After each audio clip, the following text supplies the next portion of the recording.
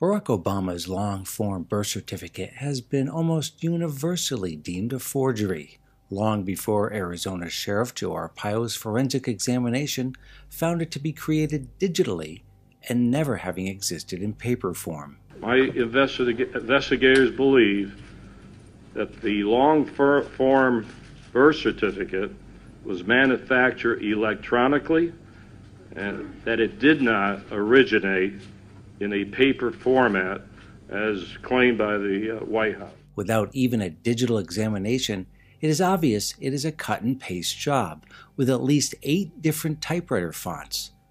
Are we to believe Obama's birth certificate was typed up on 8 different typewriters? Highly unlikely. Further, the digital PDF shows multiple layers, bitmap versus grayscale, misspelling on the registrar's stamp, just to name 3 of the dozen or so anomalies. Barack Obama, having no documents to prove he is a natural-born citizen, as required by the U.S. Constitution, must be deemed ineligible to hold the office of the President of the United States. Even if Obama is who he says he is, given that his father, Barack Obama Sr., was a Kenyan citizen, technically a subject of the British Empire, a fact admitted by Obama, this should have precluded him from even running for president. There have been literally dozens of lawsuits charging that Obama is not a natural-born citizen, all dismissed for ludicrous reasons. The court's dismissals fall into 2 general categories. Number 1, that the claimants don't have standing, that they were not materially harmed by Obama not being a natural-born citizen. That is, that they did not run against Obama as a candidate for president. This is ludicrous given that all citizens, not just presidential candidates, are harmed if Obama is ineligible to be president and is elected. And number 2, the lawsuits demand for the Secretary of State or other government official to examine all presidential candidate citizenship documents has no legal basis.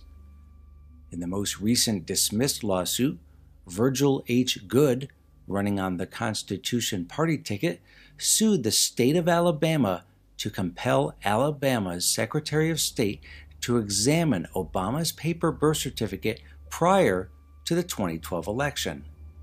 Goode cited Alabama code which states, quote, "When presidential electors are to be chosen, the Secretary of State of Alabama shall certify the names of all candidates for president and vice president who are nominated by any national convention." While the Alabama Supreme Court found that Virgil Goode had standing, being a presidential candidate, they concluded that the Alabama Secretary of State had no legal authority or legal apparatus to forensically examine Obama's birth certificate, that the Democratic National Convention, the DNC, that nominated Obama should be the body that should have determined if Obama was a natural-born citizen. This, however, has major problems. In 2008, the DNC nomination document, a legal document, stated that Obama and Biden were, quote, legally qualified to serve as President and Vice President of the United States, unquote. Astoundingly, this phrase is omitted in the 2012 nomination, only stating that Obama and Biden are certified that they are nominated as candidates. Obviously, the DNC is protecting themselves from having to defend Obama being a natural-born citizen, knowing full well he is not. It is time the American people rise up and demand that we dispense with the DNC's tricks and corrupt judges dismissing valid lawsuits against Obama's eligibility. It is time the American people call for a special prosecutor to determine if Obama is in fact a natural-born citizen as required by the Constitution. Obama can do one of 2 things. He can submit his paper birth certificate to forensic examination, if one exists, or provide a DNA sample to determine if in fact he is a son of Stanley and Dunham and Barack Obama Sr. The latter solution may in fact already have been carried out. As has been in the news recently, intelligence expert and author of the just-published mammoth 700-page book, Spy Hunter, Michael Shrimpton states that the CIA took a DNA sample of Obama prior to the 2008 election and found that the woman Obama now states is his mother, Stanley Dunham, is in fact not related to Obama. It's also nice to have a DNA relationship with your parents. And the DNA test that was done in respect of Barack Obama's claimed grandparents, I understand the CIA were unable to obtain a match. The CIA did it very well. I believe they did it at a fundraising dinner, and it's absolutely marvellous. You want to do a DNA test, nothing better than a glass of water. Because what you get with a glass of water, you get saliva for your DNA, and you've got fingerprints as well. It's an all-in-one, do-it-yourself, DIY DNA testing kit. And all the CIA did was slip in. You don't have to ask somebody to do a DNA test. They just took away a couple of glasses. Bag one for grandpa, bag one for grandpa, do a DNA test, no link, end of case. Is it time for a special prosecutor to be appointed and demand Obama submit a second DNA sample?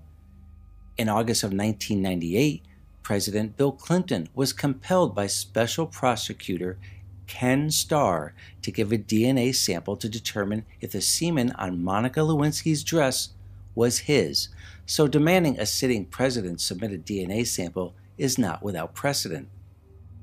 We don't know who Barack Obama's mother is. Like Barack Obama Sr., his mother also may have been a foreign citizen, making Obama absolutely not eligible to be president. Regardless, if Obama has in fact lied to the American people about his parents, has forged his birth certificate, all the laws he has signed, all the wars he has waged, all the innocent men, women, and children he has murdered with drones, including at least 3 American citizens, have been done without a legal basis, committing treason in the strictest sense of the word.